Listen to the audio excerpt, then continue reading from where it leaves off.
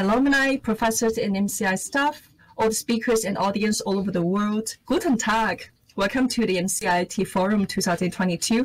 My name is Michaela Yiting, currently studying at Management, Communication, and IT in MCIT Entrepreneur University as master student. Now, I'm very honored and pleasant to be the genuine chairperson of the conference this year. First of all, please allow me on behalf of the MCIT department to thank you all for your participation today. All of us at MCIT Entrepreneur University in Innsbruck, Austria, is sending our best and sincerest greetings and wishes to you. The MCIT Forum is an online conference hosted by the Master's Program Management, Communication, and IT of the MCI. During the conference, we bring thought leaders and young professionals together. We invite international companies to meet future graduates and provide insights into exciting research fields of the MCI for a mutual and fruitful exchange. Besides, we provide a unique opportunity for networking and knowledge exchange for young professionals and the disruptive thinkers. As this is one online event, you can easily give your speech and from home, and we directly reach out to our international community. So next, let's warmly welcome Professor Mirski, the head of our MCIT Department and Studies, to give us a nice greeting and the opening to this conference. Welcome. Yeah, welcome also from my side. Thank you so much, Michaela. Hello from Innsbruck. Hello from Innsbruck, Tirol. We have a very, very nice weather. It's sunny, a sun-shining day. The best day even to welcome all of you online. And as you know from the years before, this has been an online event also before the pandemic, just because of the reason that we have now, we're celebrating our 20th birthday of the department. We now have 1,000 alumni all over the world, and it is so much easier to stay in contact, to build a network, and to get this wonderful inspiration directly at home or at work at your fingertips, watching our online conference. But nevertheless, would be nice to have you here. And this is also always an open invitation to come back into our office, meet us and greet us for example, a cup of tea or a cup of coffee. Good morning. Thank you so much. You know already that this event annually is organized, created, and inspired by our master students, who are, I would say, strongly contributing also to the topic of digital transformation, which is the topic of our department in management, communication, and IT, as well as digital business and software engineering. And looking to this very topic, which is also the name of our research unit, digital transformation, from different perspectives, is meaning also bearing in mind that we are all not able to travel or just beginning to travel again, also to take an international perspective on the digital transformation which is happening all over and is even boosted, for example, by the pandemic. This year, we will have this look to digital business in Asia, and I'm very much looking forward to all these, I would say, fantastic speakers. Thank you also from my side beforehand for their input. Looking forward to your contributions, to your questions. So bear in mind, this is, as always, an invitation to communicate, to ask, to discuss, exchange your opinions. Also to our panel discussion, which is then coming up in the afternoon, where we once again, also a little bit on site, to be honest, discuss this digital transformation worldwide with a specific focus on Asia. So thank you very much for having me. Thank you. Enjoy the day and all the best for the upcoming hours. And thank you so much for giving me the, I would say, the first opportunity to open up this wonderful MCIT Forum 2022. Yes. Here you go, Michaela. Thank you, Mr. Mirski. So as most of you already know, this year's topic is digital business in Asia. How is the digital business conducted in Asia? In Asia, as elsewhere, the digital revolution is sweeping all the industry, from retail and banking, from manufacturing and transportation. Therefore, the conference this year will highlight how the companies in the Asia-Pacific region are tackling the digital transformation. We've prepared and invite 7 outstanding sessions and speakers for you today. Some of them are MCIT graduates who are currently engaged in working involving the region of Asia and Europe. Some are prospective graduates of MCIT who want to share his and her Asian exchange experience with you. Some are the outstanding experienced experts and professors in the industry, guiding you into the professional fields and bringing you into the unique insights and ideas to let you understand and know Asian business better and deeper. After the sessions, the 40 minutes heated panel discussion is waiting for you.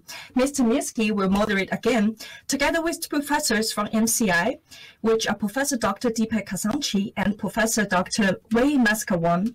The panel discussion today is outsourcing digital business to Asia, still an opportunity or not?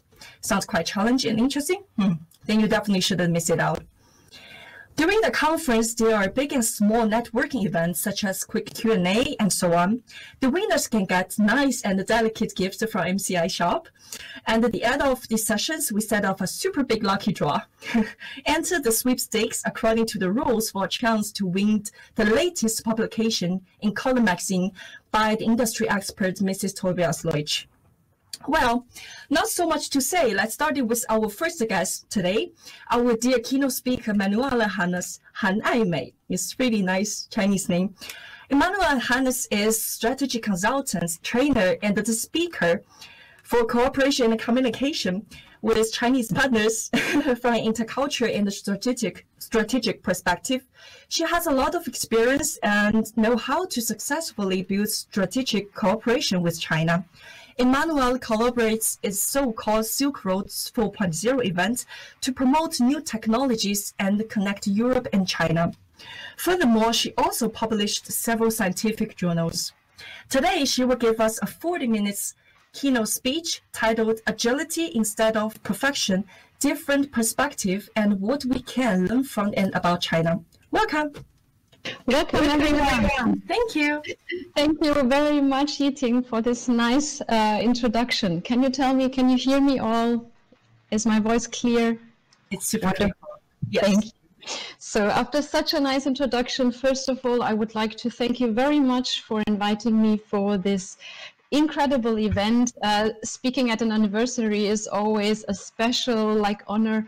And also, I have to congratulate the MCIT, the whole team, for their professionalism, their engagement, and the wonderful schedule and agenda that you have drawn up.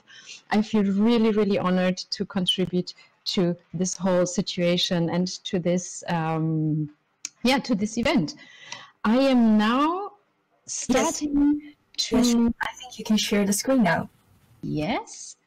So I am starting to share my screen. So you have to let me share the screen, they say. I'll give you the rights. So there's one super small icon at the bottom of the screen. It's like a whiteboard. Okay. Yes. So just a second.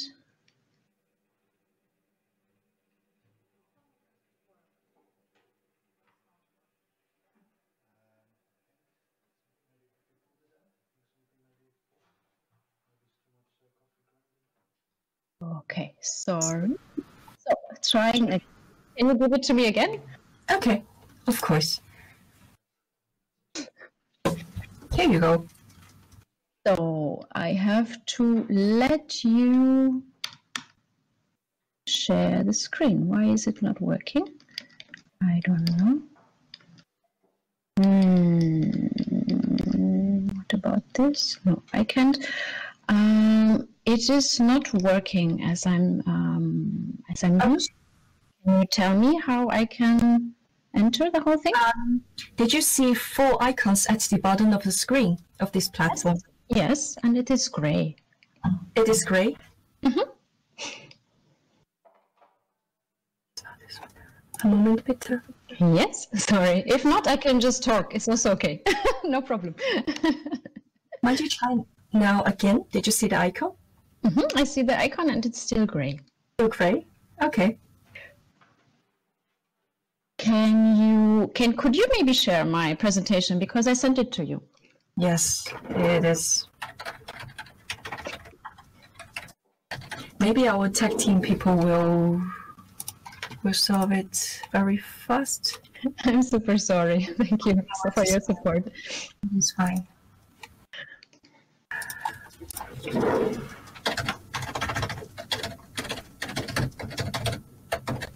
So what I would like to take the time, maybe the best is to just start and to introduce a little bit my topic, because then already we can make best use of the time. I think that's the best situation. Okay. My topic of today is agility instead of perfection, and I am starting the day, I feel really honored to start the day with a bit of an input from a more cultural perspective. So I have seen that on your agenda you have a lot of digitalization experts, which is awesome. What I like to do is give a bit the perspective from what are the cultural backgrounds of the whole thing, because oftentimes I work with companies that are a bit confused and that are asking me, so what is the main difference and how can we adapt to the Chinese style of digitalization, of transformation, of market organization that we can understand. This is why during the last years I started to research on the Chinese digitalization strategies and try to find out what is standing behind it and what concept from the West can we employ to better understand it and to make best use of it, and also to be inspired and to learn from it as much as possible. You already introduced me really well. Thank you very much for all of these kind words.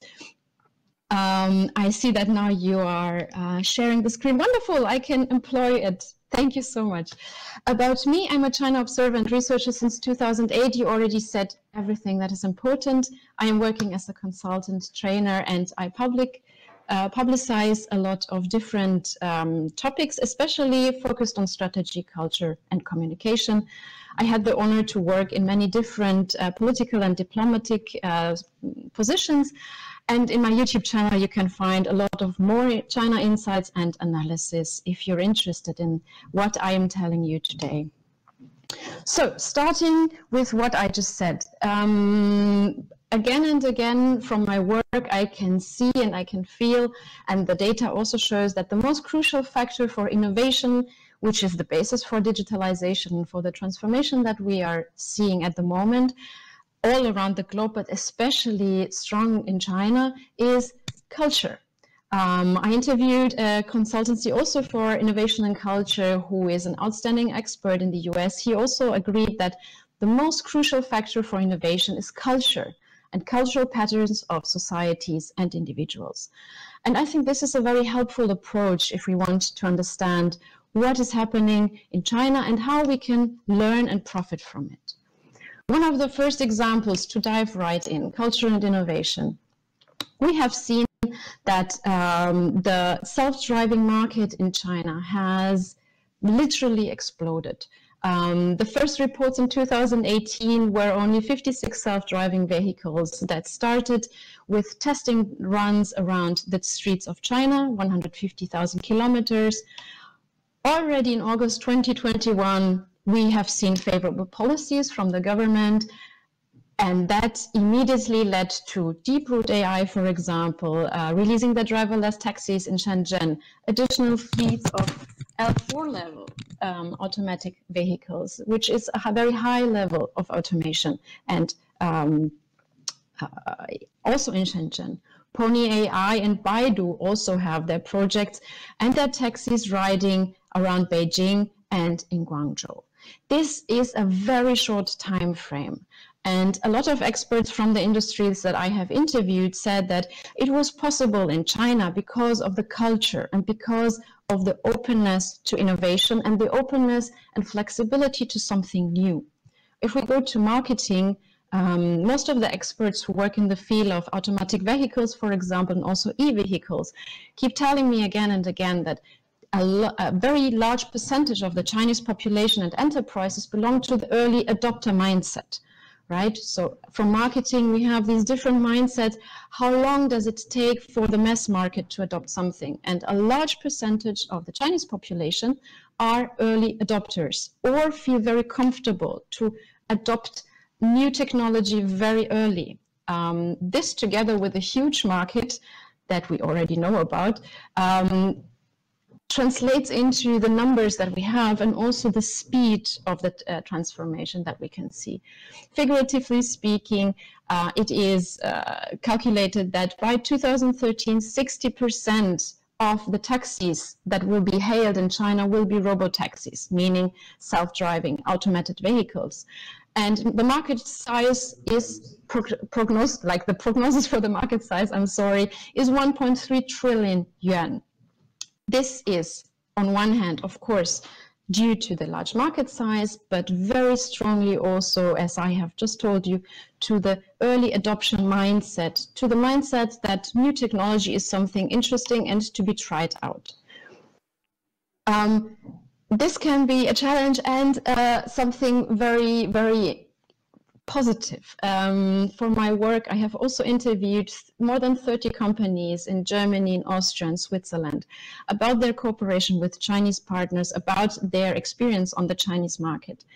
And again, the number one challenge that they tell me is flexibility. The number one challenge they're facing is the flexibility of the Chinese market, the flexibility of their Chinese partners. With this, they mean the uncertainty. Flexibility meaning uncertainty is the number one challenge. The number one admired point or specific point or also reason why they're going into this market or why they're successful in this market is also the flexibility. With this, usually they mean the speed and the ease with which things are being implemented in China. And basically what I want to emphasize is that both are just different sides of the same coin. Flexibility can be a challenge, of course, if we work together, but can be a huge inspiration and also a huge pathway for us to how we can improve our innovation and our innovation pathways. So going one step back to the Chinese culture, we can find interesting different layers and different patterns and different philosophies that all emphasize order and flexibility. If we start with Confucian principles, we find a lot about hierarchy and order. And these principles are also still very much alive in Chinese business, as lots of my colleagues, like Dr. Niedenführ, for example, have researched on. We also find Buddhism, for example, that strongly repeats that all things are impermanent, the importance of self-development, non-violence. A lot of strategic basics that are classics in the Chinese literature, like war without losses, strategic planning, all these concepts that you can find in Sun Tzu, for example, in 36 Stratagems, and in many, many other works. The next one, which is the paramount underlying principle for agility and flexibility, is the Taoist philosophy. The philosophy of being like water, waiting for the right moment, expressed in Wu Wei, not always acting all the time, but waiting for the right moment, adapting to change and using it to your benefit, right? So the direction is clear, but you adapt to change and you use it to your benefit. This is something that the whole Chinese market is extremely strong in. If you have a look again at all the developments of the next years, you will see these underlying principles almost everywhere. So from Tencent to Ping An, which are two of the examples that I also had a look at, China's way of tackling digital transformation and innovation is a very interesting and inspiring way to tackle these topics. Western corporations and companies increasingly look to China for inspiration. I will have the example of also Elon Musk, who more and more talks about China as an example for what he wants to do. And there is a reason that he started in China, that he started building his gigafactory in China first and then in Germany. Again, this proclivity to flexibility, to adapting to change. Also for the autonomous vehicles, if we go back to that, experts said that, for example, a lot of testing has been done in Chinese cities, even though the traffic is so large and so chaotic, because people react more flexibly. So if things go wrong, people just go out of the way. You are not expected, people don't expect everybody to behave exactly perfectly in traffic. So they are very self-reliant, self-responsible, and move out of the way, which made a lot of test runs, also, for example, for drones and for robotaxis, a lot easier than, for example, in the very coordinated streets of, let's say, Innsbruck, for example, which is one of my favorite cities. Everything is very coordinated and behaves in a manner that we expect it to behave. If something happens out of the manner we expect, then it's very strange and people do not like to adapt to it. And it's very hard then to introduce new factors. So especially in the region of Germany and Austria, we wait for developments to be already very, very far advanced before we test it in populations, in cities, amongst other people. Whereas in China, that happened very, very quickly. And we can learn from that. If we have a look, for example, at Tencent's business model, it's on purpose that it's so big. You don't have to read all of it. You don't have to read even a bit of it. The most important is that it started in 1998 with QQ, which was a mere messenger service, very similar to what we have with WeChat. Some of it was also used already in the West, but very little of it, to be honest. We had ICQ, but that was not the biggest success. And step by step, over the year, they incorporated more and more and more industry fields and more revenue streams. So when they started using, for example, their payment functions, which was as early as 2016, nobody in the West could even think of paying with a QR code or something like that. But they started very early to include all of these functions, and they started very early to do a lot of research. So if you see at the bottom, I think this you can read well, we have the QQ era, which was a bit, you could say, the testing time. They tested out what was possible, what do people accept. QQ already had the video function, they already had a lot of the chat functions, they already had the playing functions, the gaming functions.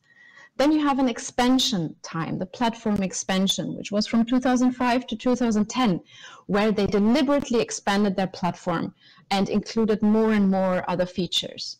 Very quickly after that, already 2010 to 15, they started the Weixin WeChat area, which completely transformed the whole landscape.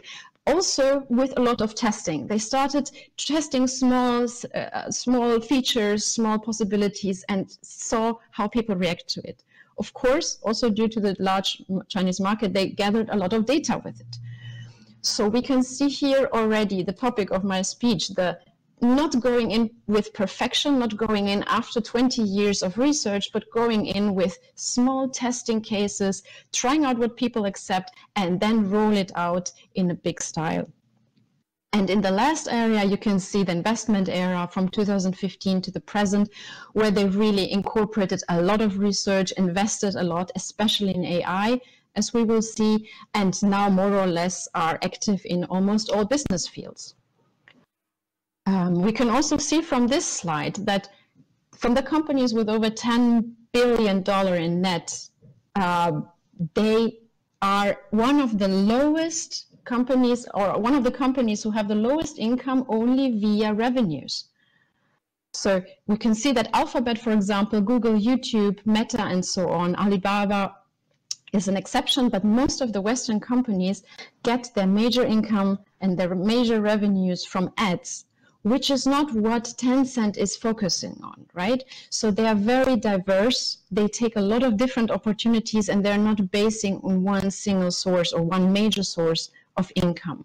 This is also one of the success factors, and is also due to the cultural background of employing many different approaches.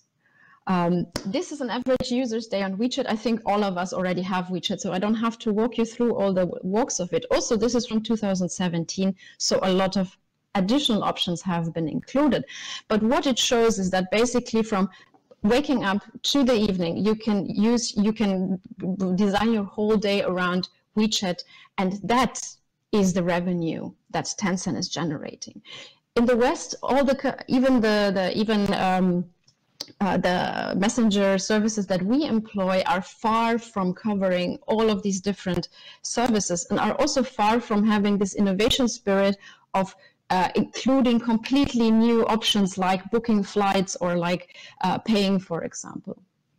So what does Tencent do? Tencent invests a tremendous amount of money in R&D, especially on AI. Their mission is not only to improve their platform, right? Their mission is to enhance the quality of human life. That's what they say, through internet services. They actively advance the state of art in the field and apply AI to a wealth of products. They are also committed to creating a more resilient planet. So here you can see that they are doing a lot more than just staying in their own field. They want to solve global key challenges. They are now working on food supply technology, employing their AI R&D results. They are working on energy creation. They are working on water management. So again, think of this whole big chart of all of their business fields. This is a very typical culture-based approach to innovation, that we will employ what we have for everything that is possible and everything that needs improvement, not only our very close business scope. They invest heavily on frontier technology. So again, machine learning, natural language processing, computer vision, speech recognition. Meta is also doing that, but they started very late, and also they are mainly focused on their own business scope, whereas, as I showed you, Tencent is doing research on everything from water management to like literally every imaginable business field that you can have. So how can we learn from this? We can learn from this, like Elon Musk, for example. We can see that also for the West, this is a model. I took Elon Musk not because I like him, but because he is one of the symbols of innovation and disruption in the West. And Elon Musk started twittering and talking about China quite a lot in the last months, even though now with the Skylink there's this little problem. But he keeps telling that the West needs a WeChat-style super app that includes all the things that WeChat has, and that provides it to the Western population, because he said he can't believe that we actually don't have that yet. If you're in China, you kind of live on WeChat. It does everything. Yeah, it's like Twitter plus PayPal plus a whole bunch of other things, he said, all rolled into one with a great interface. I can't believe we don't have anything like that outside of China. So he said that he was doing that, or he was planning to do that. Now let's see how that goes on with his Twitter acquisition. But what it shows us is that you have a tremendous movement and a tremendous mass of early adopters that adopt these kind of technologies. You have companies that start very early with minimum viable products, and who go into the market very quickly, and who test so much, so in the end they get the results that they need to have this great interface, to have all of these parts of the program, I'm sorry, I'm missing the word, that users really accept and really need, really want, and that gives them an incredibly broad revenue range. If we're moving to Ping An very quickly, just to give you a third view into the ecosystem, Ping An is an insurance company. It's based in Shenzhen, which is one of the incubator regions of China, as you probably know. Maybe you also know that, but I really like to stress the importance of the case study of Ping An, because Ping An is one of the most innovative insurance companies in the world. It's officially recognized by those who know it as an example, a benchmark for other insurance companies. Why is that, right? So where in the West do we have an insurance company that is a benchmark for other companies? Well, their approach is that they're strongly based on technology and AI. So they have around 20,000 just tech staff, just developers, just front-end, back-end developers, AI researchers, and so on. So they're working with a lot of digital models for health and insurance sector that are absolutely innovative. What does that mean? So why is that great for anybody? One of the applications that is absolutely mind-blowing, especially coming from Germany or Austria, where we know how long bureaucracy can take. If you have a car accident on a street in China, processing your accident, you take a video or a picture with your smartphone, and it is processed within minutes. It is linked directly to the insurance company and reimbursed sometimes in hours. So it means you don't have to fill out an insurance form, you don't have to call insurances, you don't have to hang in the helpline, you don't have to wait for somebody to tell you what maybe eventually, let's see, you don't have to drive into a garage, file in police reports, send in police reports somewhere. You just take a video of the scene, take a video of your damage, and you get the report within minutes, with confirmations, and you get reimbursements within hours. Even if it's not within hours, even within days, is still light speed. So this is something where we can see clearly that Chinese development takes something that is a pain point, not only for the consumers, not only for us who want to receive our money, but also for the company, because it involves so much paperwork and it involves so many different steps of the insurance agents, and puts it together into a win-win situation for both. And this is really, really innovative and very fascinating. So what can China teach us in this whole topic? I find again and again when I'm looking at this topic, and we will see also today through the whole day, ideals of agility instead of perfection, right? Ideals of we just start, we just see what happens, we do not even pretend to start perfectly. Whereas the mindset, again, the most important thing for innovation is the cultural mindset and patterns. The mindset, especially in German-speaking countries, is we do so much analysis before we even go to market. Adaptation instead of stagnation. So they took a lot of opportunities during the COVID lockdown to improve on many of their services, not only gradually, but really to completely transform them. We will hear a lot about this today from other experts who are more like experts on digitalization itself. But also the ideas of lifelong learning and of testing, of trying things out, not being scared of failing. I think this is very liberating for many companies in the West that are often stagnating. I have also worked for governments, which is the same thing. If you look at governments, they are analyzing topics so long until sometimes the topic has already passed by the time you have the law. And I think that in our world that we have now, in this very VUCA world, we need different approaches to innovation, different approaches to how we can transform our lives and our technology, our markets, and so on. So the Chinese approach to innovation is the first thing that we can see clearly is the value of copying.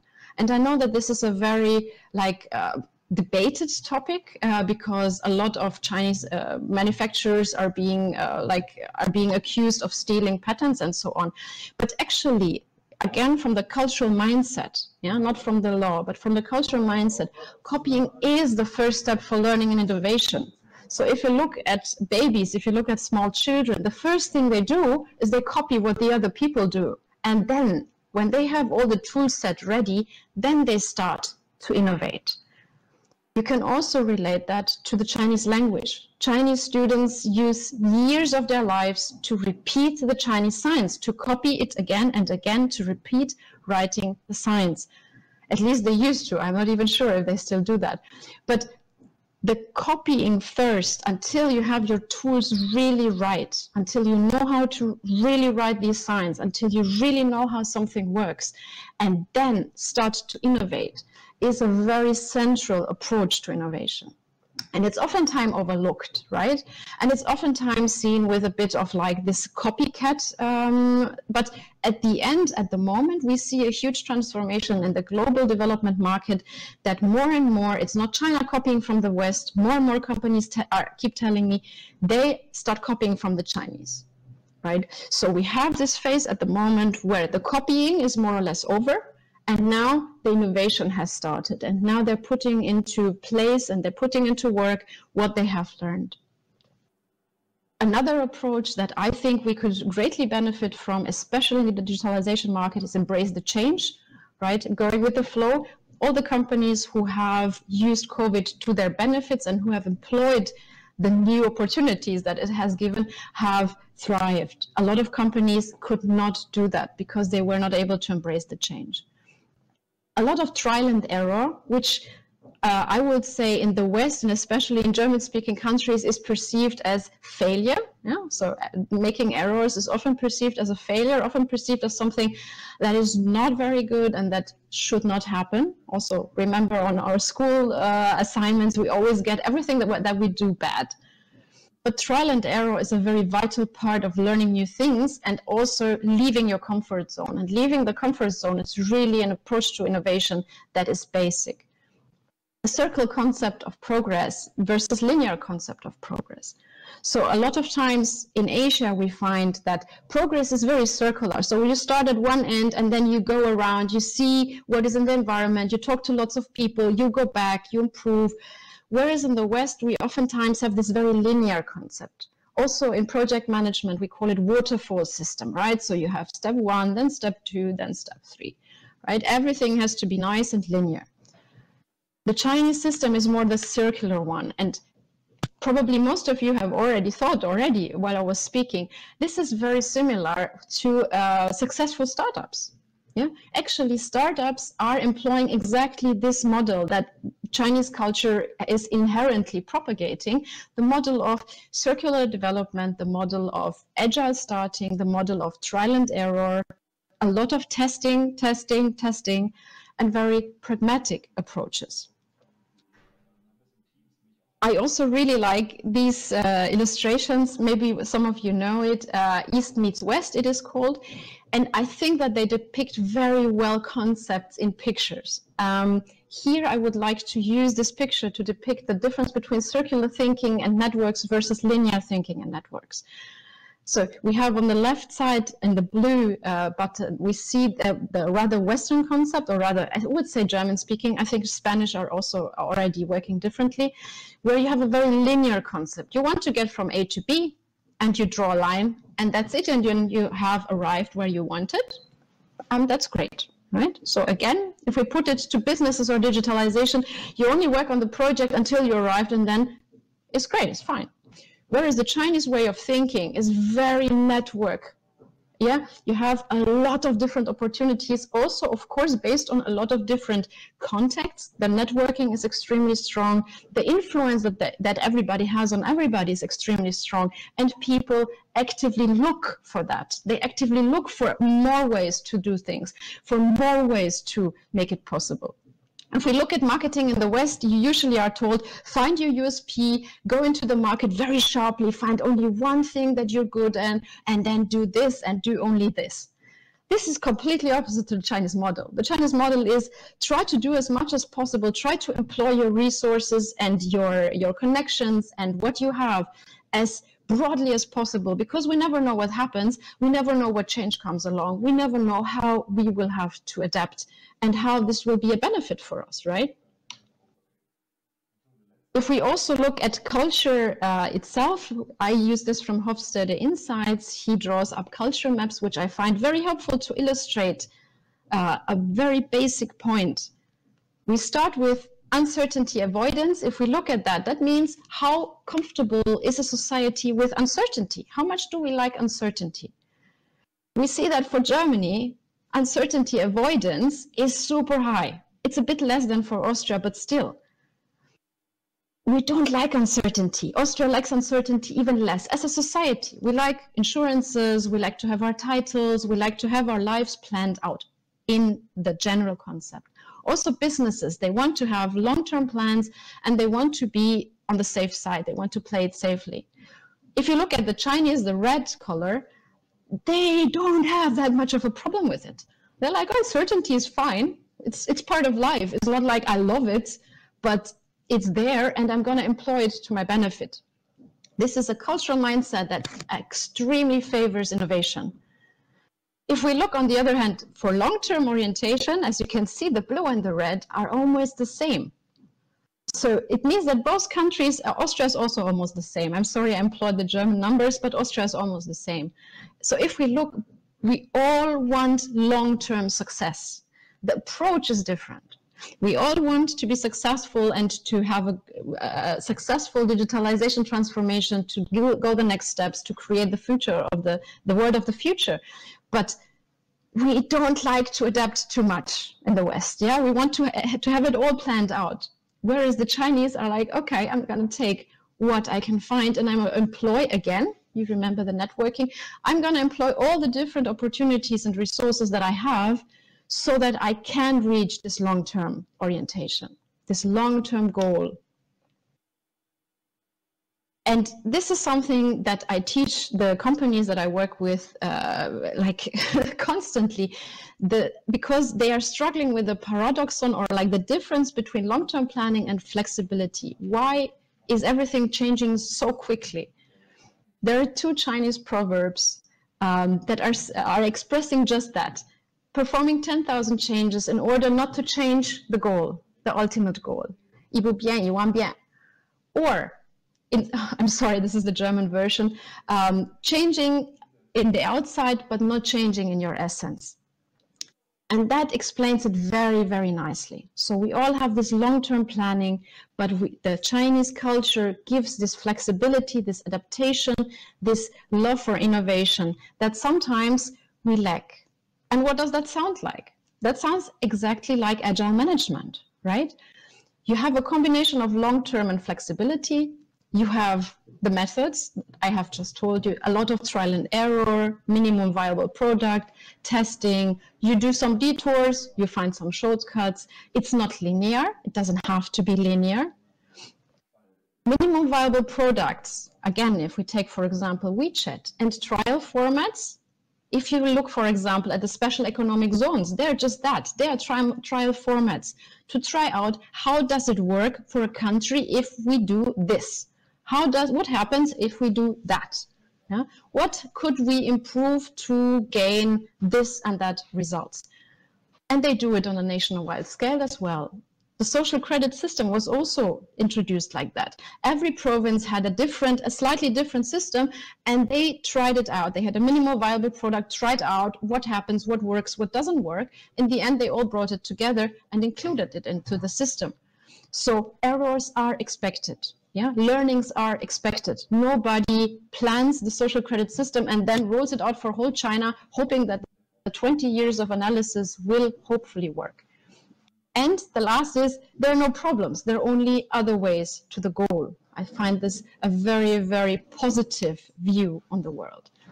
So if we use agile management as a model to combine the two virtues of the both sides, because both sides have their virtues. And I think especially for digitalization, we have to employ both. We have to employ the flexibility, yeah, take the risk of embarking on the Chinese speed, risk making mistakes, risk using them as an insight, seeing it positively, and on the other side, using the structure, because also the Chinese side really appreciates the attention to detail, the quality, the endless improvement until something really fits that we have, especially in German-speaking countries, especially also in Austria. But putting them together, right? Not risking that the whole concept of we need to get it absolutely perfectly hinders you to even start. Yeah, this is what startups are teaching us very well as well. They do employ this mindset. So how can we learn from this? Agility instead of perfection. Nobody needs perfection, especially not at the beginning, especially not if it means that we don't do anything at all. And if you're working in the market, right, which most of my customers are, adapt to some of the China speed. Expect it to be very agile. Focus more on the long-term goal than on obstacles and analysis. Focus on what do you have together? What do you share, for example, with a Chinese partner? Where is the market going? How can you fit in there? For yourself as a developing company, for example, if you work in development, focus on the long-term goal and stay as flexible as possible by employing, for example, agile management. Whether you call it like that or not is a different matter. We know Scrum is being widely used, but not widely really adapted. But this staying flexible is something we can really learn from Chinese companies. They're more to test, they're more to be imperfect, use more communication. This is something we can really learn from the Chinese. And I would like to end the presentation with a quote from Elon Musk. Also, I saw it today or something, to wrap up the whole topic. He thinks that the American work ethic is alive and well in China, right? So he praised the work ethic of Chinese manufacturers. He said that they will help the country produce some very strong companies in the near futures. He also keeps stressing that few realize that China is leading the world, for example, in renewable energy generation and electric vehicles. That is simply a fact. So again, we can see that even the world's most famous innovator and disruptor from the technological point of view is more and more looking in the direction of China, more and more trying to see what they are doing and getting his inspiration there. So with this, I would like to thank you for your patience at the beginning for the technological issues. Thank you for your attention. Let's stay in touch. This is my WeChat and LinkedIn QR code. You're very welcome to add me and to follow me on more insights. Whatever question you have, I'm very happy to answer them. Or let's have a discussion, whatever is planned, dear Yiting. Thank you, Mrs. Han, so much. As you know, I'm Chinese, originally from China, so I'm super familiar with the topics you're talking about, and also Ping An, it's the insurance that I got in China. WeChat, yeah, everyone, we must to live with WeChat nowadays, especially after the pandemic, especially after you finish the PCR test, you even got the results from WeChat. By the very simplest way, you scan the code and you do the registration, and then you can just go to the hospital to do the PCR test. So I would ask a question. So what would you say, what China can learn from Europe? I mean, by more mutual way, or what can two sides or two regions learn from each other? So as I have already said, I think what we can learn from each other is to integrate the flexibility and the structure, to integrate the perfectionism that we really have. We are really, really good. Europe is great at analyzing things. We are really good at sustainable, especially we're talking about Austria. I have worked for 14 years in Austrian politics in Vienna. Austria is one of the world leaders in green tech, for example, in culture tech. We are so good at providing very high quality, sustainable things. Austria especially is one of the world leaders for circular economy. Yeah, this is something that is still missing in the Chinese mindset. So what happens after I bought the whole thing, right? So what happens to make it, how can I provide products that are really sustainable? How can I integrate it into this flexible system?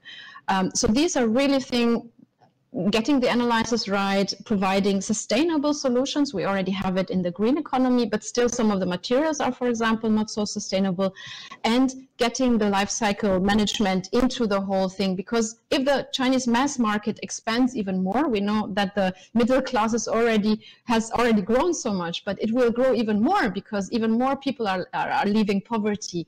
And we're super happy about that. But that means life cycle management is so important. If people buy things and then throw them away after half a year, that's going to be a huge problem, not only for China, but for the whole world. So this is something I believe we can learn from each other. I would say it also depends on the educational, like the level of the people, what they learn from other people or about the society environment. And I would say the people around me, my Chinese friend, they are increasing their awareness of sustainability more and more, because sometimes you will even got punishment. If, for example, in Shanghai, where my hometown, you will got punishment if you don't do the trash sorting, or you just throw all the trash like the German way or Austrian way. So at least we are trying to. On the individual level, I'm absolutely sure. I'm talking, for example, if you think of houses, building houses, houses are frequently built without a large sustainability issue in mind. So for example, we have companies from Austria that specialize in material that dampen the vibration from metros on the housing. That means with very simple ways, you can increase the longitude of how long you can use the house, because the vibrations don't hurt it, by up to 4 times. So this is something where the life cycle management or the sustainability comes in, where you improve things that you provide by easy means for the general public, right? Because the housing the individuals is difficult to take part in that, for example. And this is increasingly being put into action in China. And this is where we can really cooperate. Lots of Austrian companies are very successful with these kinds of offers there. So I think we got a question from Ms. Prof. So might he just turn on the mic to ask? I hope I pronounced your name correctly. I'm sorry if I pronounced it incorrectly.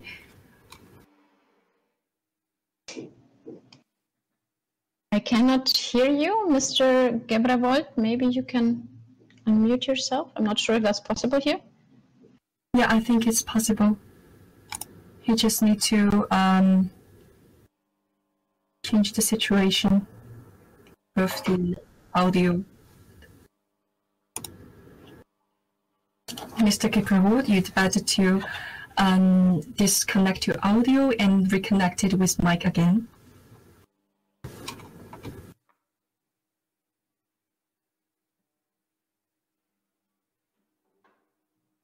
Take your time, it's fine. I had the same problem earlier. Don't worry.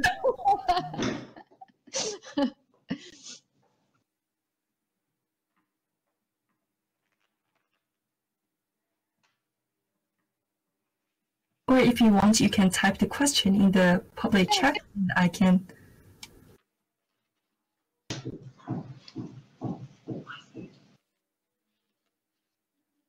Yeah, I think the whole topic is super interesting. So I was really, really glad to be able to contribute something, because this whole learning from each other is such an important topic that you addressed with this year's conference, because it used to be very unidirectional, right? And I think that we can learn so much from each other and increase the wealth of our knowledge and the innovation, not only learning one system, but learning also the cultural approaches to, okay, we could also do it like that. And we see that, for example, for startups, this is so successful, and also in agile management. I'm sorry. It's fine. So, Mr. Gebravold, and then.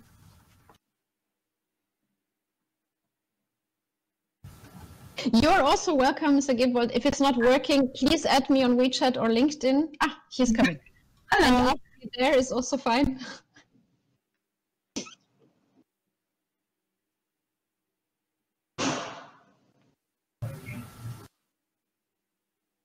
That's the reason why we choose this topic for the conference this year, because we want to set a bridge or the connection between EU and the Asia.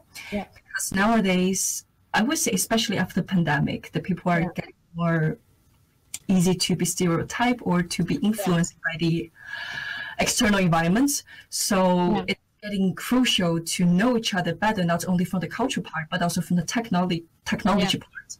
And as we MCIT Management, Communication, IT, we wanted to know what is happening on another corner of the world and what's going on, what we can learn from each other, and what we can improve from each other.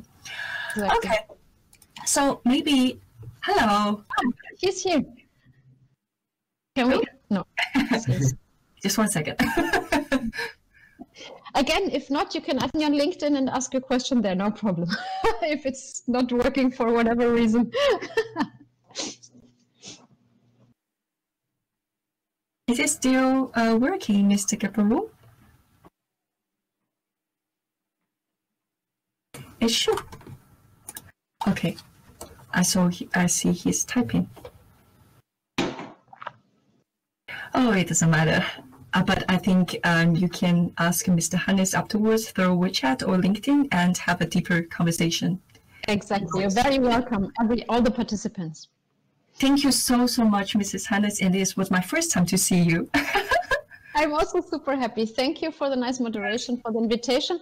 I'm looking forward to hearing the rest who are more digitalization itself experts, and looking forward to interesting case studies and see if what I have told you makes sense or doesn't. I mean, it's a discussion after all. Everything is, culture is fluent.